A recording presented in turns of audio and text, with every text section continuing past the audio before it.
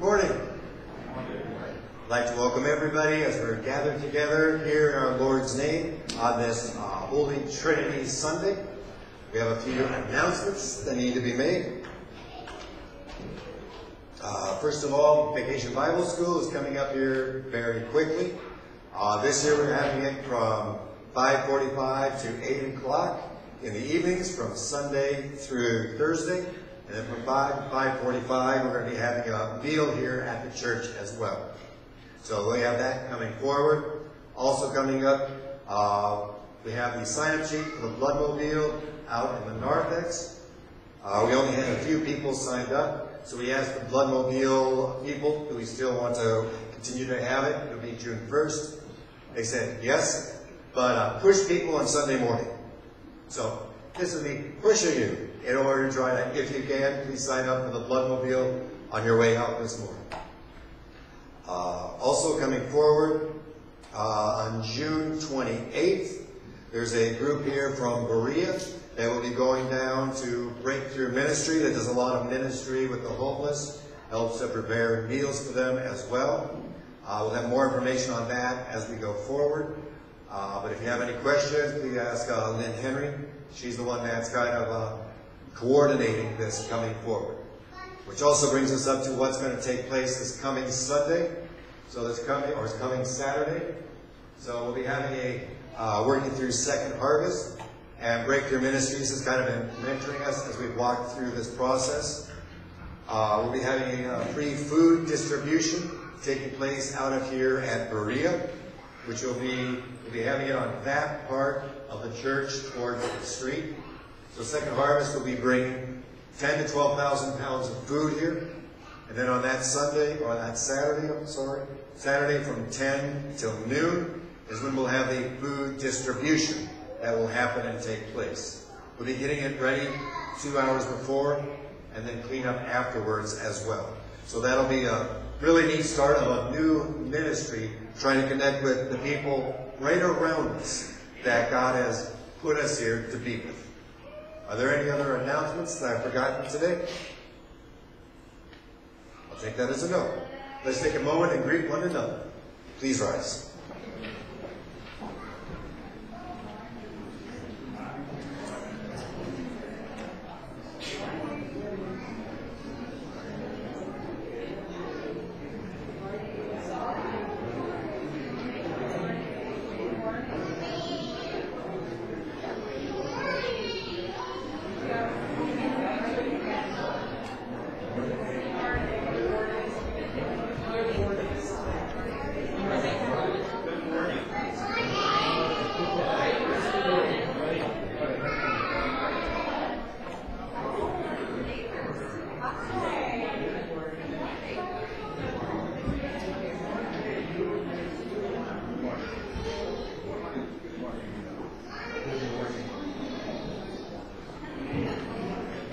We sing together our opening hymn, Come, O Almighty King.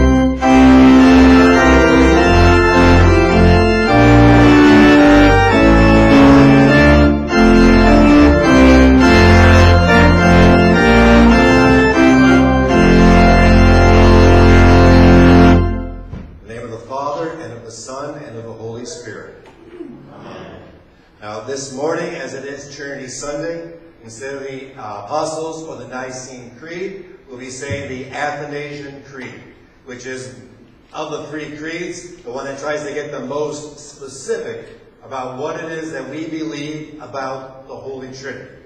And we'll be doing it throughout our service in three parts. And we will be doing it responsibly with one another.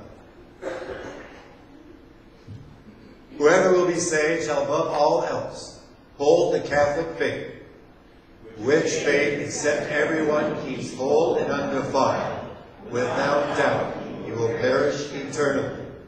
And the Catholic faith is this, that we worship one God in three persons, and three persons in one God, neither confusing the persons, nor dividing the substance. For there is one person of the Father, another of the Son, and another of the Holy Spirit. But the Godhead of the Father, of the Son, and of the Holy Spirit is all one, the glory equal, the majesty co-eternal.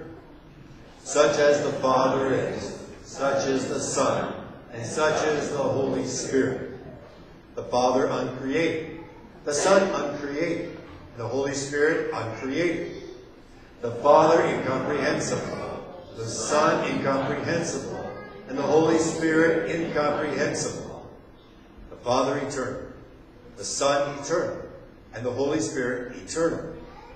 And yet there are not three eternals, but one eternal. As there are not three uncreated, nor three incomprehensibles, but one uncreated and one incomprehensible. So likewise the Father is almighty, the Son almighty, and the Holy Spirit almighty. And yet they are not three almighties, but one almighty. Our call to worship. Blessed be the Holy Trinity in the undivided unity. Let us give glory to him, because he has shown his mercy to us. Ascribe to the Lord, almighty ones. Ascribe to the Lord glory and strength. Ascribe to the Lord the glory due his name. Worship the Lord in the splendor of his holiness. The voice of the Lord is powerful. The voice of the Lord is majestic. The Lord sits enthroned over the flood. The Lord is enthroned as king forever. The Lord gives strength to his people. The Lord blesses his people with peace.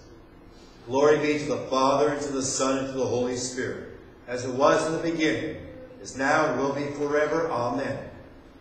Blessed be the Holy Trinity and the undivided unity.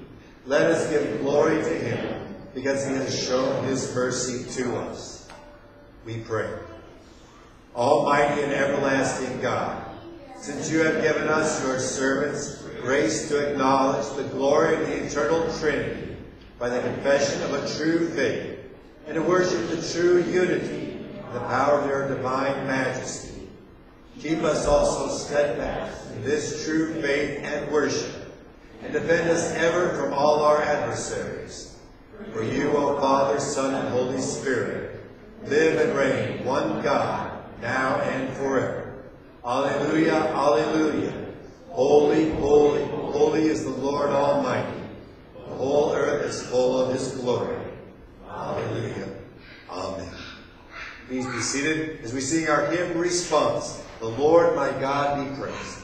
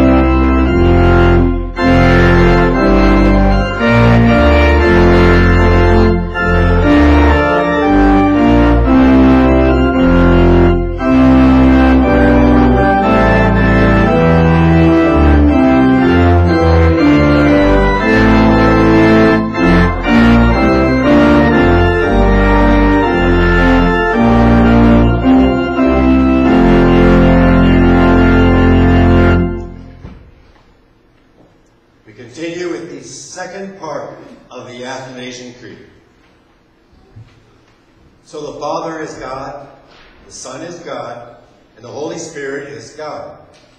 And yet they are not three gods, but one God. So likewise the Father is Lord, the Son Lord, and the Holy Spirit Lord. And yet they are not three Lords, but one Lord. For as we are compelled by the Christian truth to acknowledge every person by himself to be both God and Lord, so we cannot by the Catholic faith say there are three gods or three Lords. The Father is made of none, neither created nor begotten. The Son is of the Father alone, not made nor created, but begotten. The Holy Spirit is of the Father and the Son, neither made nor created nor begotten, but proceeding.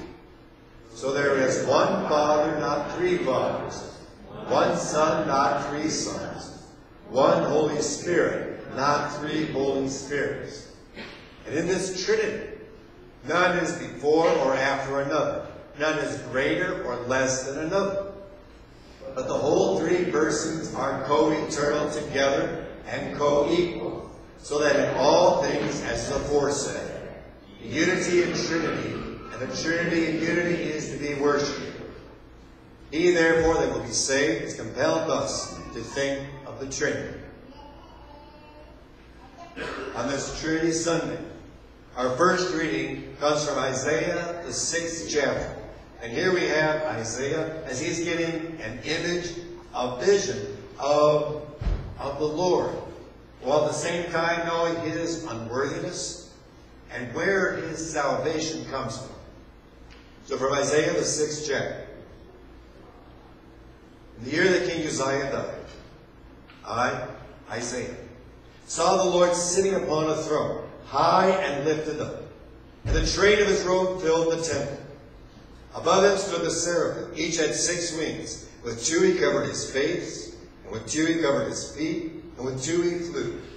And one called to another and said, Holy, holy, holy is the Lord of hosts. The whole earth is full of his glory. And the foundations of the threshold shook at the voice of him who called, and the house was filled with smoke. And I said, Woe is me, for I am lost. I am a man of unclean lips, and I dwell in the midst of a people of unclean lips. For my eyes have seen the King, the Lord of hosts. And one of the seraphim flew to me, having in his hand a burning coal. He had taken with tongs from the altar, and he touched my mouth and said, Behold, this has touched your lips. Your guilt is taken away. Your sin atoned for. And I heard the voice of the Lord saying, Whom shall I send? And who will go for us? Then I said, Here I am. Send me. This is the word of the Lord. Thanks be to God. Our second reading comes from Acts, the 2nd chapter. And this follows along with that reading from last Sunday on that Pentecost, when we had Peter preaching and proclaiming. This is that next part in that same reading that we had last week. But Peter, standing with the 11, lifted up his voice and addressed them. Men of Judea, and all who dwell in Jerusalem, let this be known to you, and give ear to my words. Men of Israel, hear these words. Jesus of Nazareth, a man attested to you by God with mighty works and wonders and signs, that God did through him in your midst, as you yourselves know. This Jesus, delivered up according to the definite plan and foreknowledge of God, you crucified and killed by the hands of lawless men. God raised him up, loosing the pangs of death, because it is not possible for him to be held by him. For David says concerning Jesus, I saw the Lord always before me, for he is at my right hand that I might not be shaken. Therefore my heart was glad and my tongue rejoiced. My flesh also will dwell in hope. For you have not abandoned my soul to Hades, or let your Holy One see corruption. You have made known to me the paths of life. You will make me full of gladness in your presence. Brothers, I may say to you with confidence about the patriarch David, that he both died and was buried, and his tomb is here with us to this day. Being therefore a prophet, and knowing that God had sworn an oath to him that he would set one of the descendants on his throne, he foresaw and spoke about the resurrection of the Christ, that he was not abandoned in the Hades, nor did his flesh see corruption. This Jesus God raised up, and of that we are all witnesses, being therefore exalted at the right hand of God, and having received from the Father the promise of the Holy Spirit, he has poured out this, that you yourselves are seeing and hearing. For David did not ascend into the heavens, but he himself says, the Lord said to my Lord, sit at my right hand, until I make your enemies your footstool. Let all the house of Israel therefore know for certain that God has made him both Lord and Christ, this Jesus whom you crucified. This is the word of the Lord. Thanks be to God. Please rise for the reading of the Holy Gospel. The Holy Gospel is found according to St. John, the 3rd chapter. Glory to you, O Lord. And this is the running up. This is the whole background leading up to the end of our Gospel reading, that one that we know very well, sometimes called the Gospel in a nutshell. For God so loved the world that he sent his one and only Son. Whoever believes in him will not perish, but have eternal life.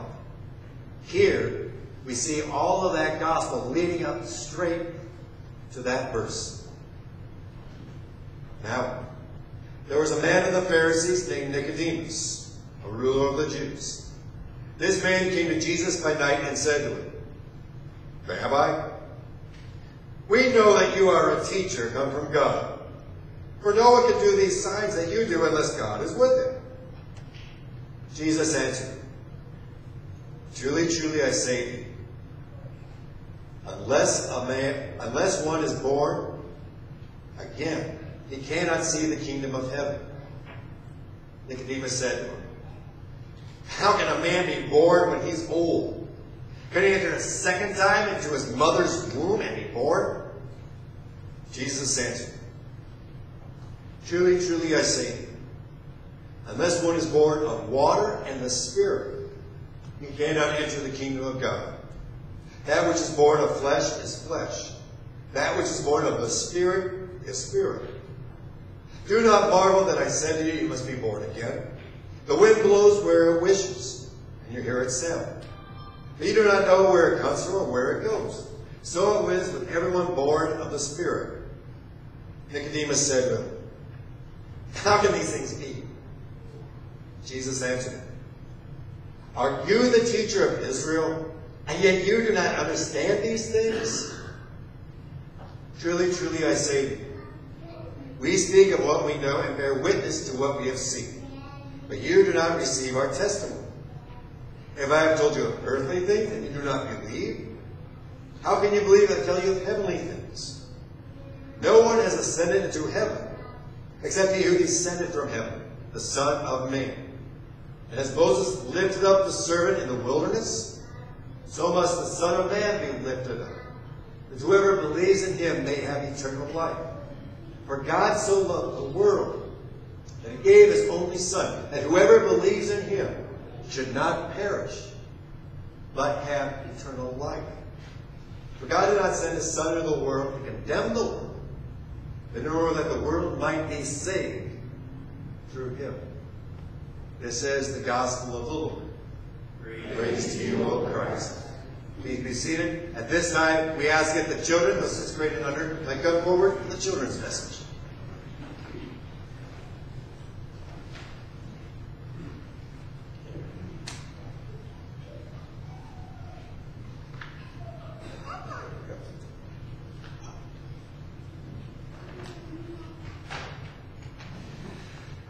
It is a lesson that God has brought us together and gathered us together. And today, I got a book here.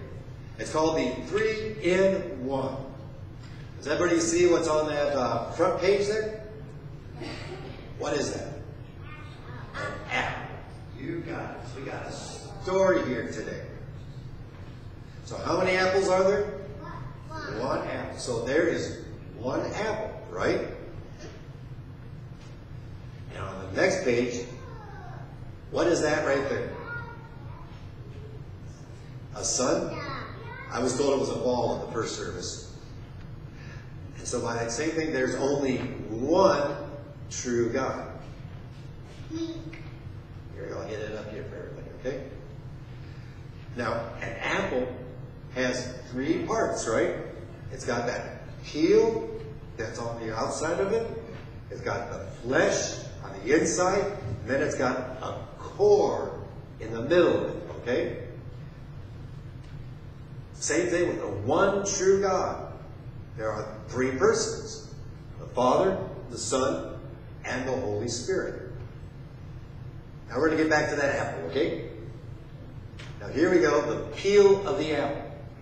Is the peel of, here, I get it up there. Is the peel of the apple an orange? No. Is the peel of an apple a banana? No. Is it still an apple? Yes. How about the flesh part underneath the peel? Is that a pear? It is? No. Is it a plum? No. Now what about the core of the apple? Is that a core, that center part there? Is that a grapefruit? No. A watermelon? No. But those three, the peel, the flesh, and the core, are they three apples? No. How many apples are we still at? One apple. You got it. It's the same thing when we look at God. We have God the Father, God the Son, and God the Holy Spirit, right? Yeah! Yes. But that's not three gods. How many gods do we have? One God. You're all... Uh-oh. Yes, it did. I'll fix that in a minute. I'm going to need your help now. And we have those three parts of the apple. They've got different things, different reasons. The peel protects the apple, doesn't it? Thank you. And it keeps the apple healthy. And then you get to the flesh of the apple. Is the flesh part there good to eat? Yes, it is. Can you think of some good apple stuff to eat? What, not healthy? Oh, not healthy? There we go. Excellent. There we go. Sometimes you make an apple pie, or apple cider, or an applesauce cake. Is that good stuff? Yeah, that's all good stuff. And then the same thing with the core. Now the core has, what is that inside the core there? We've got seeds inside the core. You got it. And then you take a seed and you plant it. And what do you think you're going to get out of that? An apple tree. And you're going to end up with lots of apples, right? You're going to end up with many, many apples that are there. And so finally, with all of this said, we've got one God, right? So same thing, you have that apple, you got the core, you have the flesh, and you got the peel. Three parts, right? One apple.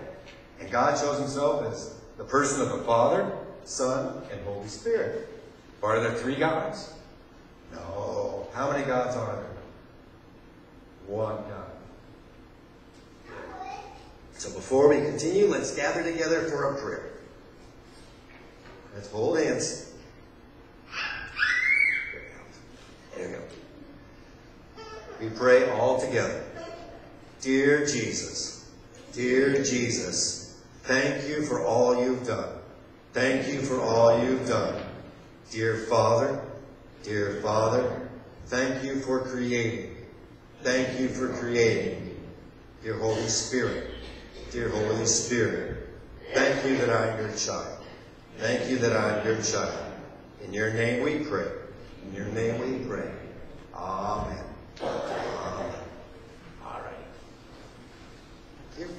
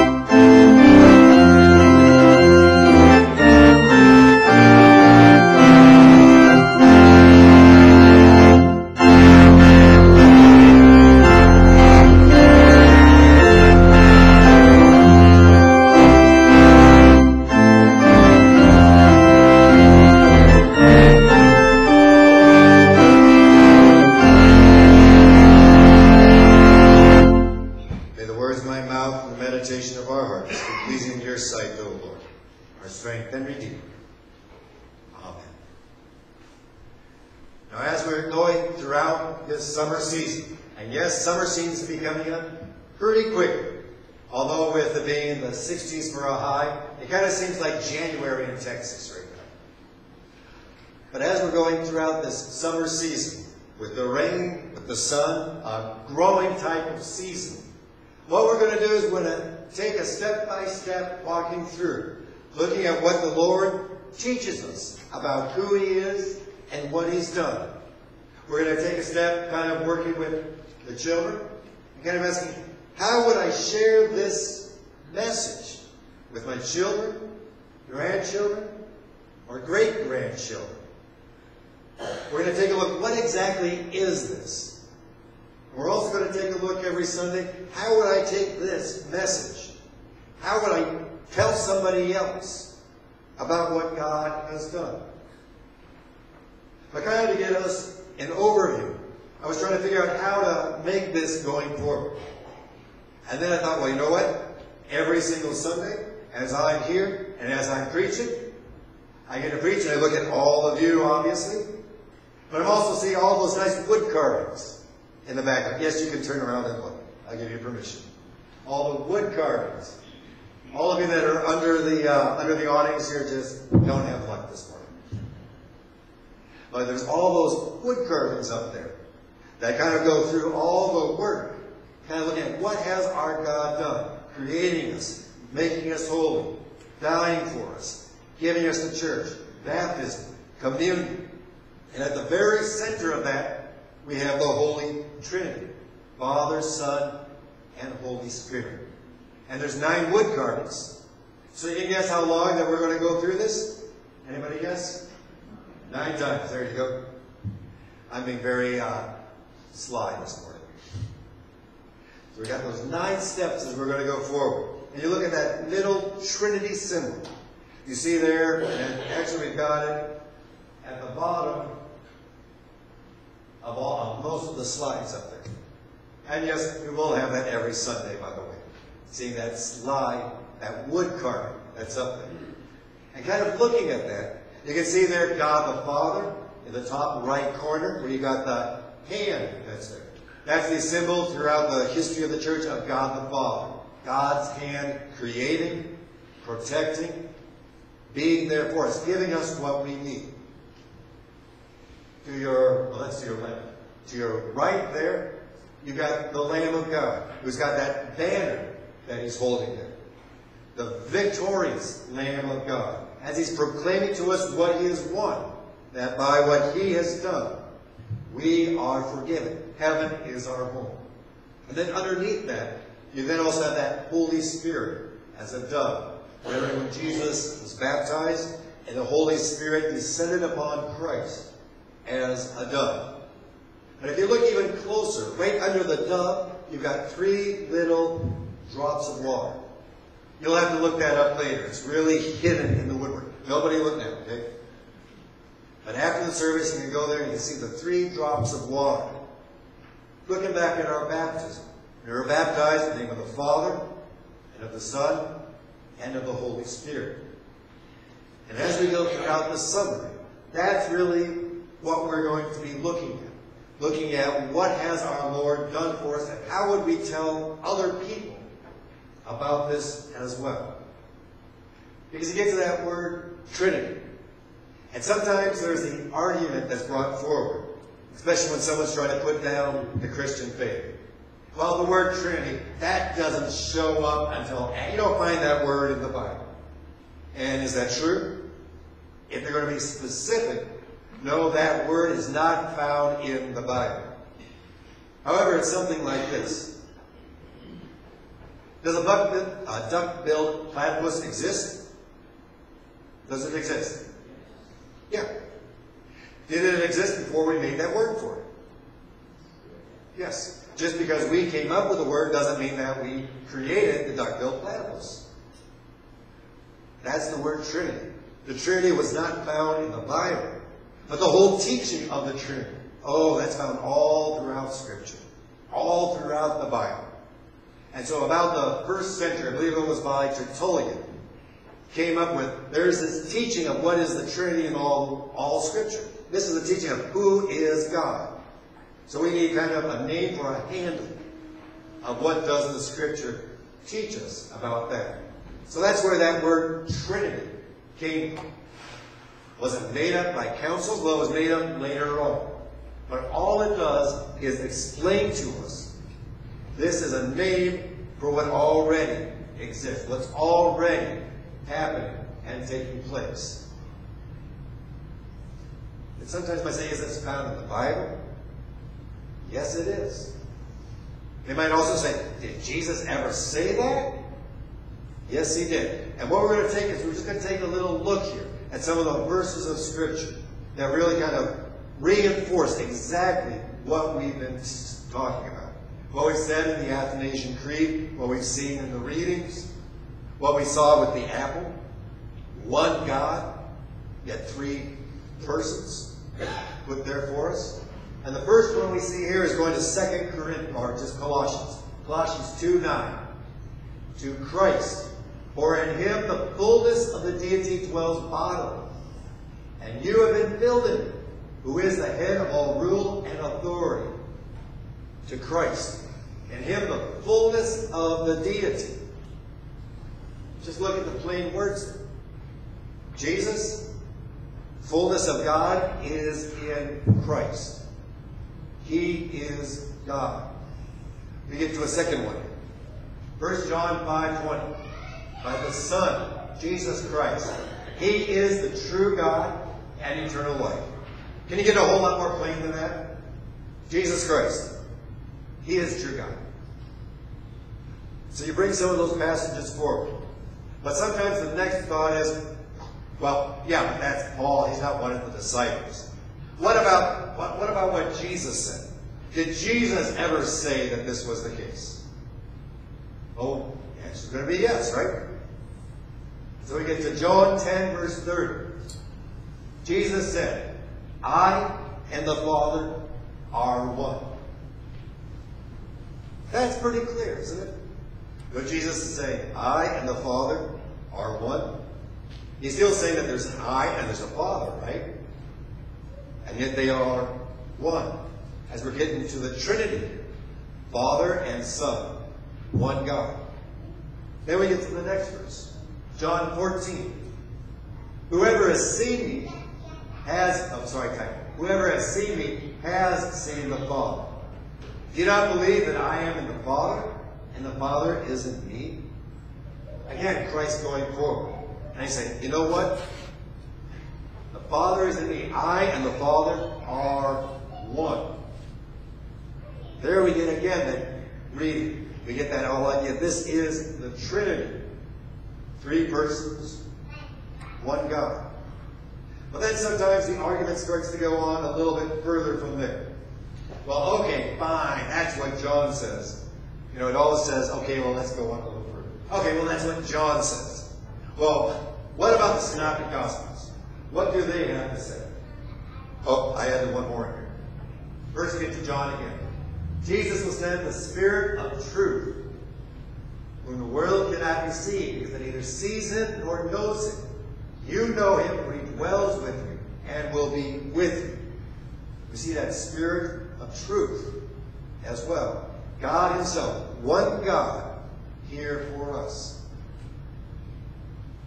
But then we look forward at the rest of Scripture. And you know what? Even if they took all 35 chapters in the New Testament that say something very clearly about the Trinity, and if we took all of those chapters and just chucked them out, it still would point us to who is God. One God, yet Father, Son, and Holy Spirit. Maybe one easy place to look at is just that holy baptism. We're told to baptize in the name of the Father, and of the Son, and of the Holy Spirit. Amen. We're told that is the way in order to do our baptism. Why would you baptize in those 3 names if you're not going to baptize in the name of God? They are one God. Even in our baptism, we see the Trinity happening and taking place. And one of my favorite stories about the Trinity is you have Christ, and he's teaching, and he's got people jam-packed around him. And we see this in the Gospel of Mark. And there's a couple of people that are trying to bring their friend, a paralyzed man, in to see Jesus. But they're carrying him around, so they can't get into Jesus. So they go up onto the roof of where Jesus is teaching. And they start to tear apart the roof. I always feel sorry for that homeowner. I can always imagine he's there, he's listening to Jesus. They're tearing apart my roof. I gotta go fix that now. But here, they're bringing this man to Jesus. They lower him right down to him. And the first words that we hear Jesus giving this paralyzed man is not, I'm going to heal you. The first words here are, your sins are forgiven. And that gets the people around him up and up. Who can forgive sins but God? And you know what? Here, the Pharisees and Sadducees are right. Who can forgive sins but God? No one. In this case, they're absolutely right. Only God can forgive sins. So what is Jesus' response there? Jesus' response is, so that everybody might know me, I say to you, get up your mat and walk. His sins are forgiven, and he is healed from his sins. What is Jesus saying right there as he is forgiving this man and showing that he has the power to do this? Jesus is showing that he is God coming to this world for us. And then, of course, everybody takes the next step. Right? Well, okay, that's just that New Testament people that are doing that, right? Well, that's where it's the most clear. We see it most clearly in Jesus Christ. But we also see it thanks to the Apostle John, going back all the way to Genesis. Going back to Genesis 1. We see these words. In the beginning, God created the heavens and the earth. And you remember that Trinity symbol? You got the hand, the creative hand of God. In the beginning, God, thinking maybe the Father, created the world. Then verse 2. The earth was without form and void, and the darkness was over the face of the deep. And the Spirit of God was hovering over the face of the waters. Remember from last week, the Spirit, the breath of God, was hovering over the waters. Very rightly, we have the Holy Spirit there at creation. And then that third verse. And God said, let there be light. And there was light. What does John do with the same verse? He begins pointing us right here. First words of John, in the beginning. First words of Genesis, in the beginning. Accident? No. So you have those first words there of John. And John begins, in the beginning was the Word, and the Word was with God, and the Word was God. He was in the beginning with God. All things were made through him, and without him was not anything made that was made. Verse 17 says, the Word is Jesus Christ. You could very rightly just swap the word in. In the beginning was Jesus, and Jesus was with God, and Jesus was God. He was with God in the beginning. Thinking again with the Trinity. Jesus was there at creation for us. So with all of that, does the Bible talk about the Trinity? Absolutely. No question. This is what the Bible teaches. And we got that nice word Trinity now as a handle of what the Bible teaches us about that. But how do we share this with somebody else? Everybody's going to be a little bit different. Maybe you might take an apple. That might work pretty well. And for some people, they'll see that and really get what's going on. But I remember when I was in Kenya sharing the faith. And I shared the faith with about 200 different people that followed Islam there. And I was bit by bit learning how to share the faith with somebody of that belief. So how do you go forward? Because they were being taught that we Christians worship multiple gods. They were taught that we worship 3 gods. Could you guess the 3? The Father, the Son, and the Virgin Mary. That's what they were being taught that Christians worship. And those were the 3 gods that we worship. Holy Spirit never kind of even came across their radar. And so as I was telling with them, as I was sharing the faith, I found that really it was too full in order to let them know what we believed about God. Number 1, first I bridged a connection. First, you believe in one God. We believe in one God. We don't worship the Virgin Mary. We worship one God. One that has come here for us. But then it has to go on a little bit further.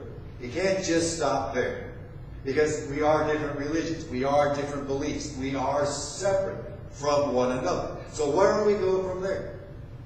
We have one God.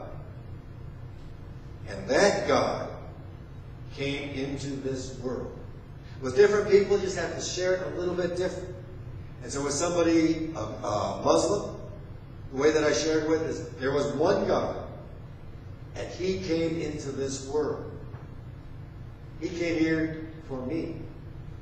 Because I look at my life, and I can't get myself to heaven. I can't do enough to get myself there. And God knows it. So that's why he sent his one and that's where I can't use those words. God sent his one and only Son. Is that true? Absolutely. But they would misinterpret that. So then the words that I use is, God came down and was born of Mary. And he did all of that on my behalf. And that's where the light started to click. Now, did any of the Muslims suddenly go, you're right, Pastor. Amen, I'm a Christian. That would have been nice, but it didn't happen. But I was able to share what was going on. And I was able to get over some of these misunderstandings. And I was able to at least partly help them to understand where a Christian comes from. And I did see several eyes start to get the idea of what is the gospel. The gospel, for a Christian, is I can't. God can. And he came down here for me. Amen. Now may the peace that passes all understanding keep your hearts and your minds in Christ Jesus our Lord. Amen. Now please rise as we conclude, as we say the common Christian faith with the words of the Athanasian Creed.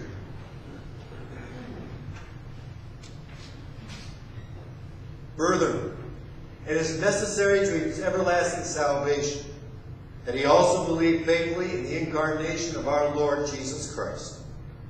For the right faith is that we believe and confess that our Lord Jesus Christ, the Son of God, is God and man, God of the substance of the Father, begotten before the worlds, and man of the substance of his mother, born in the world.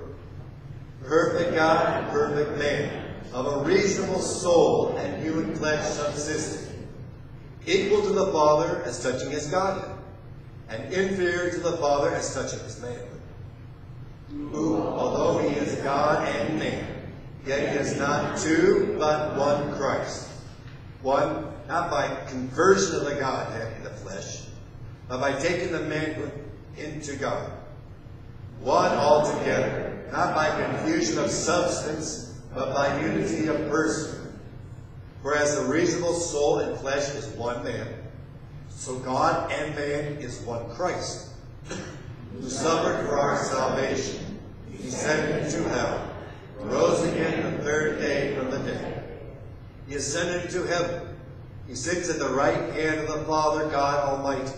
From thence he will come to judge the living and the dead, at whose coming all men will rise again with their bodies, and will give an account of their own works.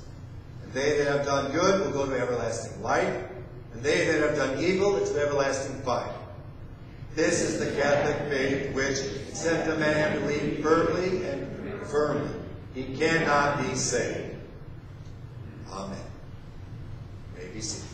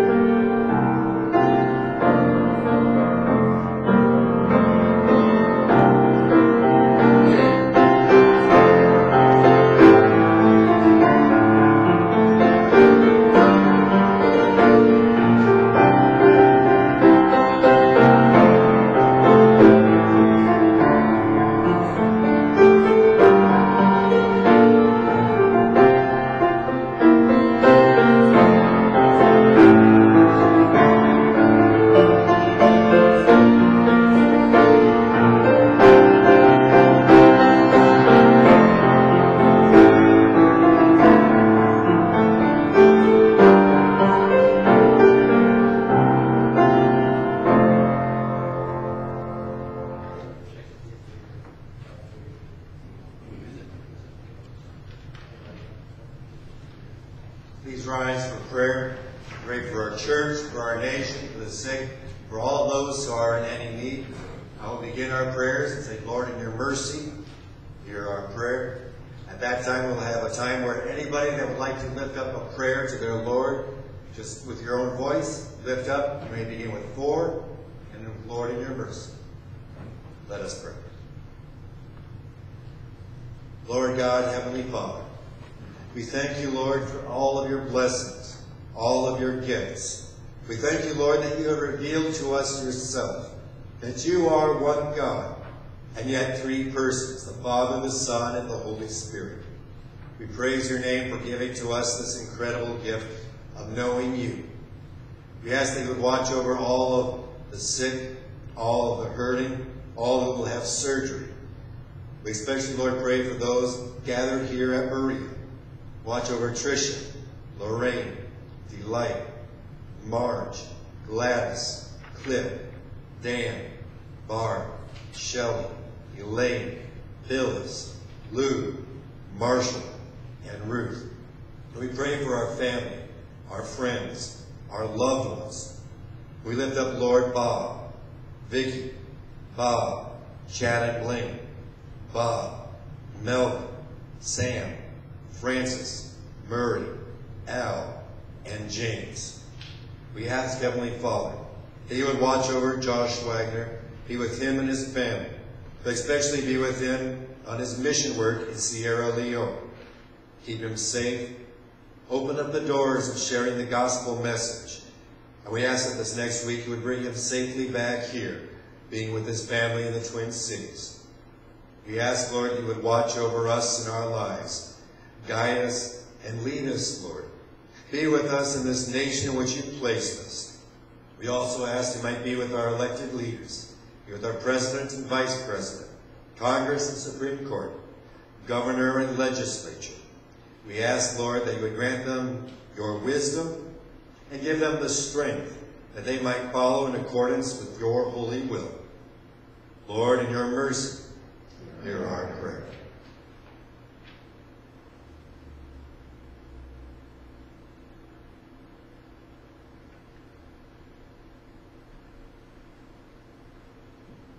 We pray in the words our Lord taught us to pray. Our Father, who art in heaven, hallowed be thy name. Thy kingdom come, thy will be done on earth as it is in heaven. Give us this day our daily bread, and forgive us our trespasses, as we forgive those who trespass against us. And lead us not into temptation, but deliver us from evil. For thine is the kingdom, and the power, and the glory, forever and ever. Amen. And Heavenly Father, we lift up into your hands the many ministries taking place here at Berea. Especially we pray for the food distribution this coming Saturday. Bless it and help the word to go out, that more might hear of what is happening. We ask that you be with our Vacation Bible School. We ask that you might watch over all of the work that takes place through this congregation. In your holy name we pray. Amen. Now may the Lord bless you and keep you. The Lord make his face to shine on you and be gracious to you. The Lord lift his countenance upon you and grant you peace. Amen. We sing together our closing hymn, Holy, Holy, Holy.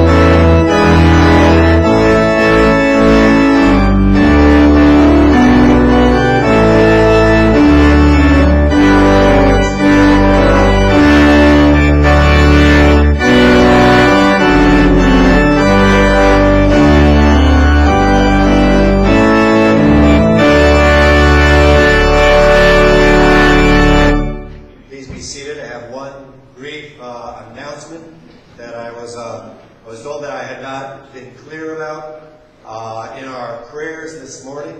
Patricia Tiaden is in our prayers, and yes, that is our middle child. She's having surgery coming up here on Thursday. Basically, as a result of some, now that'd be a long story, but basically she has a hole right there, about 1.5 centimeters wide, and they're going to be filling in the hole. They're going to put a dissolvable mesh and fill it in with an artificial bone. Okay. When she was born, she had her skull was fused, so we take one and open it. Now we get okay to close it. The soft spot we need to reclose after the initial surgery, so now they get it, and it won't close. So if she were to be jabbed just right, there's nothing there to protect it. So they're going to fill it in. I should have let you do it first. Thank you. Well, and we're not the only one in the congregation that has had that. She's had the surgery, and your granddaughter is going to be having it August 17th. Is that right? But that'll be the first surgery, which is a much bigger surgery. This is the second later surgery. It is a more minor surgery compared to what is coming up in August. And we're blessed to be, we're children from Minneapolis. There's a lot of great doctors. So we take care of them. We'll take all the prayers we want. So that'll be coming up on Thursday, will be that surgery. Go in peace. Serve the Lord. Thanks be to God. Amen.